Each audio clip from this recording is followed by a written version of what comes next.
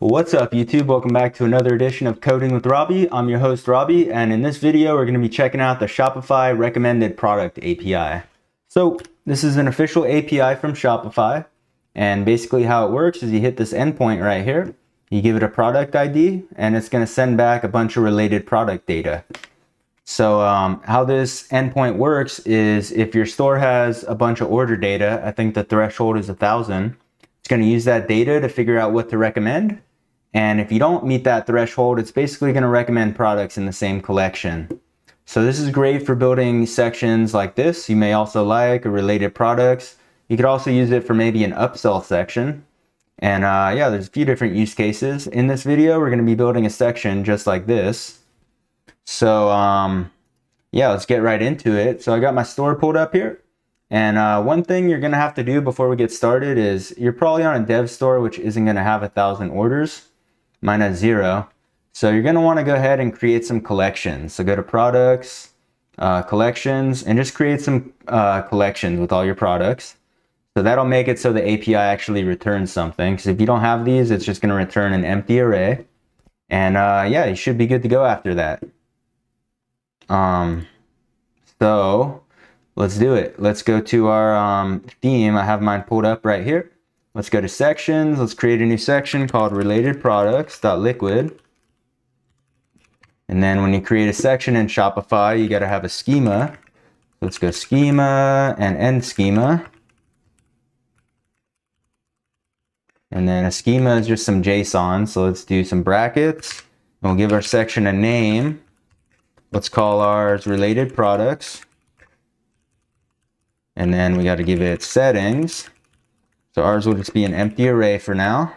And then you got to give it presets with at least one preset. So let's do an array, and we'll have one preset which just has name related products. That should be good. And then let's go up here and do our HTML. Let's go div class is equal to related.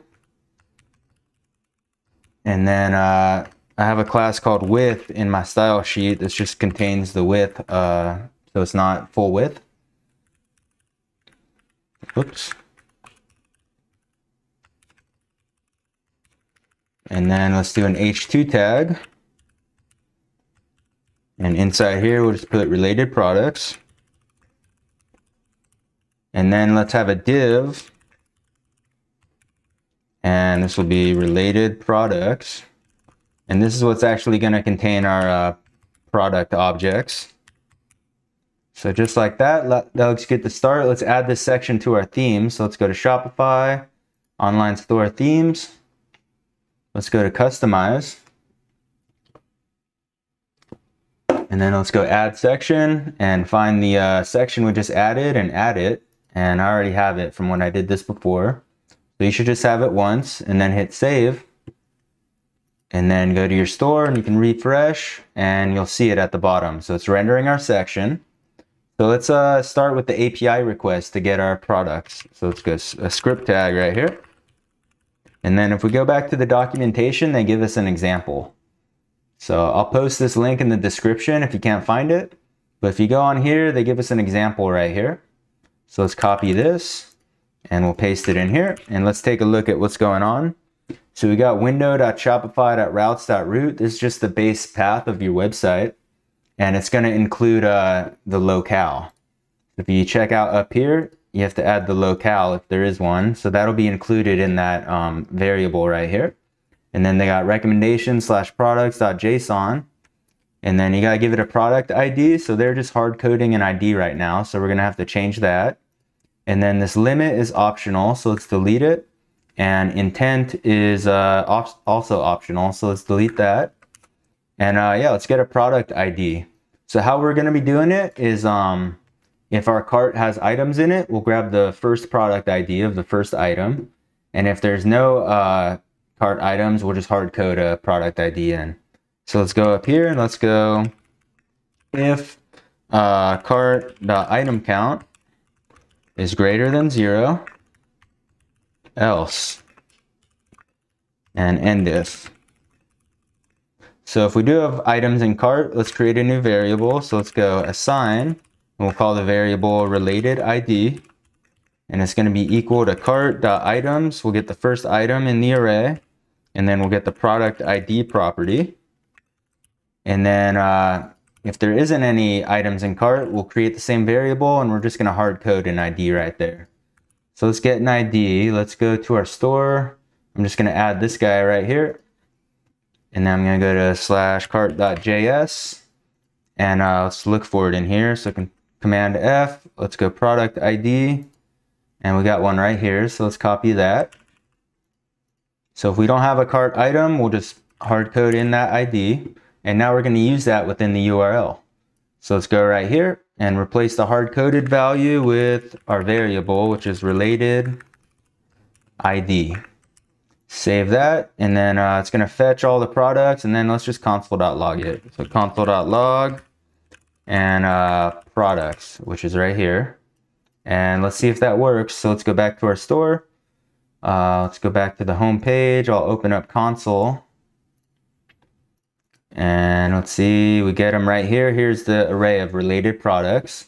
So now we can use this data to dynamically build related product blocks. So let's do that. Let's create a new function in here. We'll just call it build block. And it's going to accept one of those product objects. So let's go product. And then let's go const HTML is equal to backticks. And then we'll build it right in here. So let's go a class is equal to related product. And then we got to give it an href. So let's get that from the product object. So let's get it. It's going to be product.url. And then we got to get the image. So let's go in here. And it's going to be product dot, let's check it out. Let's go back here. The product dot images, or what's media? No, I don't like media. Let's go product dot images 0. Dot images 0. And then let's get the title of the product. We'll put it in an h3 tag.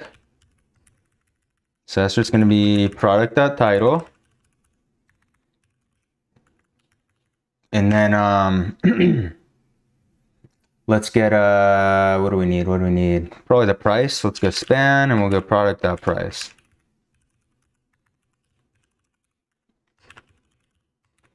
And this is just going to be in cents for right now. We're going to fix that later. But here we go. We built the HTML of the block. So let's return that. Let's go return HTML. And then we're going to build a block for each one of these products, and then we'll append it to our related products div right here. So let's loop through the products. Let's go products.forEach. And that's going to receive the individual product. Whoops. And then let's go const HTML is equal to, and we'll use that function right here. So build block. We're going to pass this the individual product, and then we're going to append this HTML to our div up here. So let's grab that class name. And then we'll go document.querySelector. We'll put in that class. And then let's go inner HTML. And then we're going to add our HTML right here. So let's go plus equal to HTML.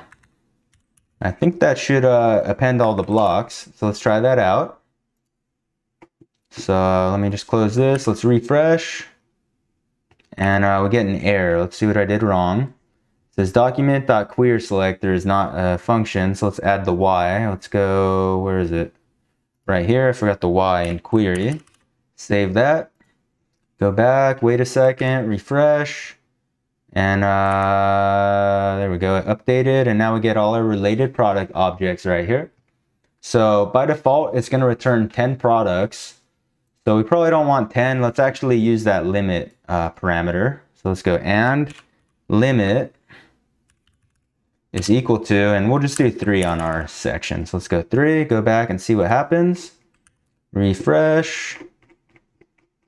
Refresh. And now we get 1, 2, 3.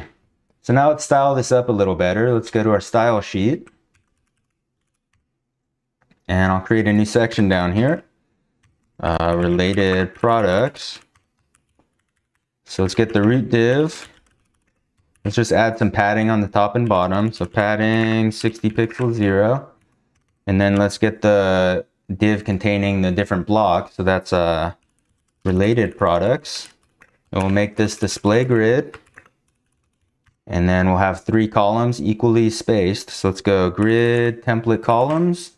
It's going to repeat. We want 3 columns of equal space, so 1FR. And then let's put a gap in between them of 40 pixels. And then let's style the related product. So each individual block. Let's get the image. We'll go border radius 16 pixels. Margin bottom 20 pixels. Let's get the H3 tag within there.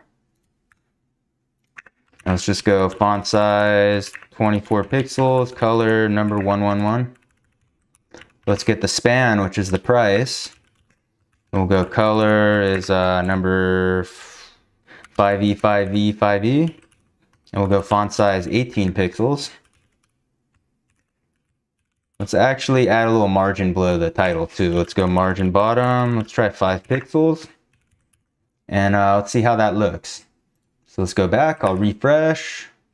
And there we go. Related products. So let's add some space below this heading and make it bigger. So that's going to be related H2. Let's go font size 40. Margin bottom 20. Let's see how that looks. So go back. I'll refresh. I'll refresh. There we go. And can I click these blocks? I can, and it takes me to the product. So now let's fix this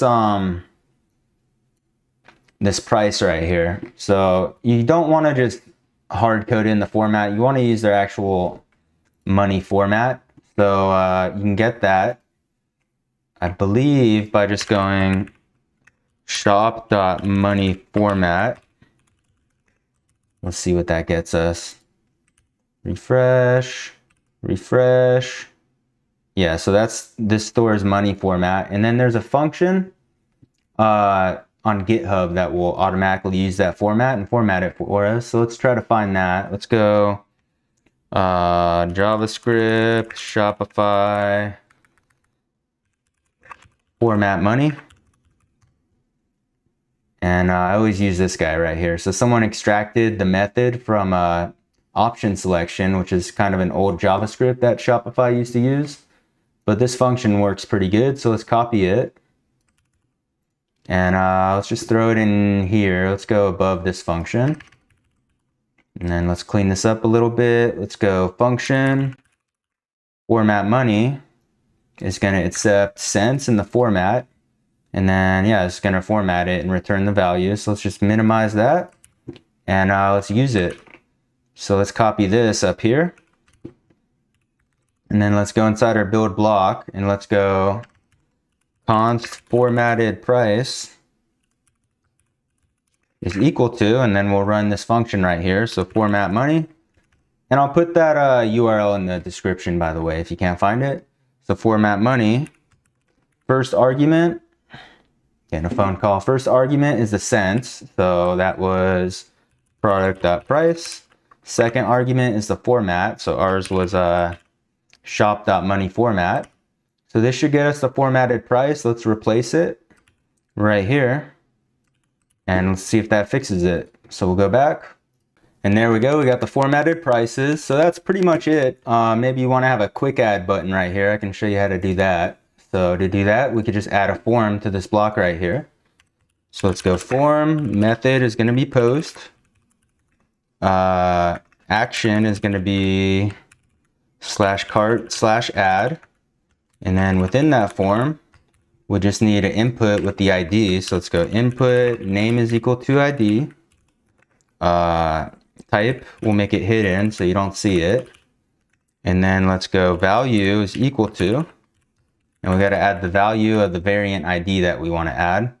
Or the value is going to be the variant ID that we want to add. So let's just add the first variant. So let's go product.variant 0.id. And then let's add the cart button. So let's go button type is equal to submit. And we'll go add to cart.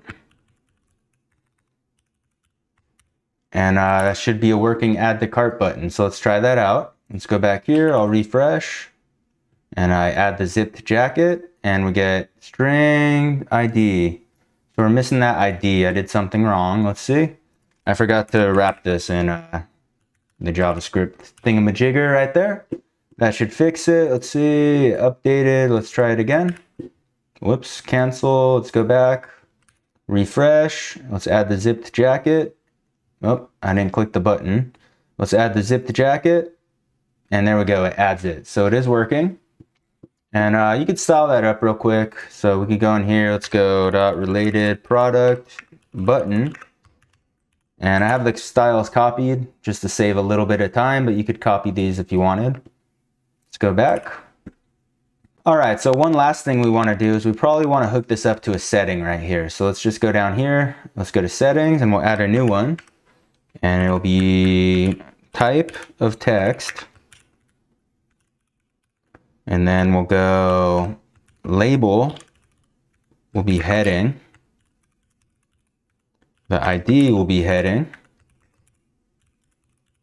And then we'll give it a default value of you may also like. Save that, and now let's connect it up top. So let's go up here.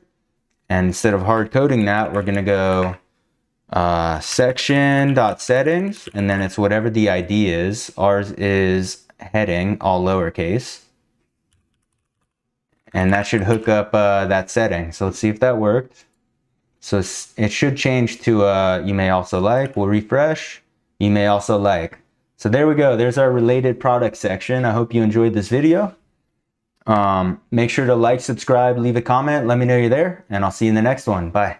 Hey, thanks for watching, everybody. If you enjoyed this video, you can click the icon in the middle of the screen to subscribe, and there's a couple videos on the right for you to check out. Till next time, bye.